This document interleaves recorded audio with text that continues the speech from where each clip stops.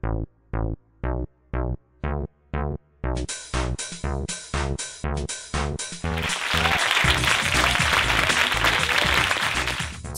is an experiment, an adventure, an experience that all of you are participating in which these young folks are going to have the experience of taking their vision and bringing it into the world in a powerful way.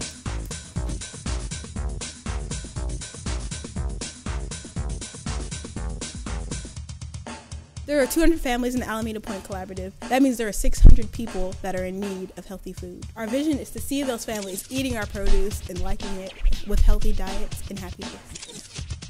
Food Fellas is a social justice program. We want to change the way that Oakland residents think about food by utilizing fun and interactive activities, education programs, farmer-to-consumer relationships, as well as a copious amount of community support. Here at Food Fellas, we have a focus on youth, because for the first time in history, we're seeing type 2 diabetes, a disease common among elders in their 60s, being diagnosed in kids as young as 5. Once a week, we will have employees pick up CSA boxes from local community hotspots and deliver them to local residents. We will also be hosting seasonal food fairs run by student volunteers, as well as monthly interactive workshops directed by professionals and youth educators.